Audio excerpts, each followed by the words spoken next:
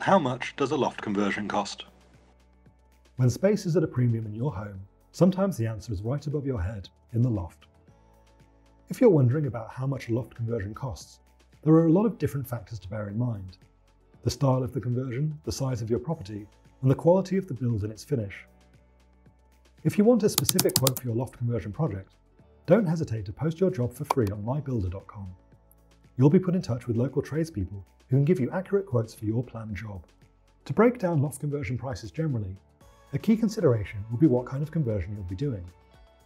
There are 4 basic kinds of loft conversion: room and loft, dormer, hip to gable, and mansard.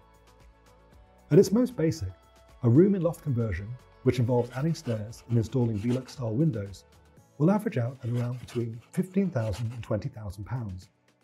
This can be done to most loft spaces if the roof line is high enough. A dormer loft conversion involves building out sections of the roof with protruding windows, making it a good choice for terraced houses. These common conversions will typically start at £31,000, rising to around £58,000. Hip to gable conversions are where the sloped end on an end of terrace, semi-detached or detached home is built out to make it vertical.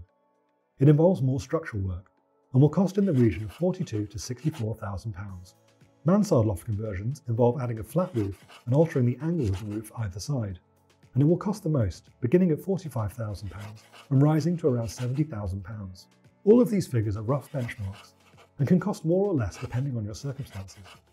For example, projects in London tend to cost more than other parts of the country, while adding a bathroom will significantly raise the cost of the overall project. For specific costs, there are a few things to factor in. Drawing up plans with an architect or architectural technician will cost around £1,000.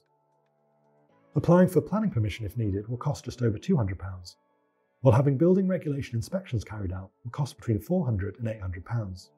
If you believe your loft is a home to bats, you might have to spend around £400 on a bat survey.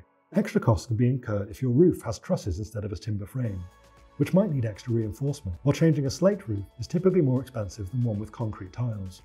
If you're installing a bathroom in your new space, you can expect to pay several £1000s for the new suite and installation. You can keep costs down by ensuring the plumbing works as well as possible with your current plumbing. For example, making sure the soil stack is in the same location. While you can try and save cash by project managing the work yourself, ultimately the best way to get value for money is employing quality tradespeople who do a great job executing the plans.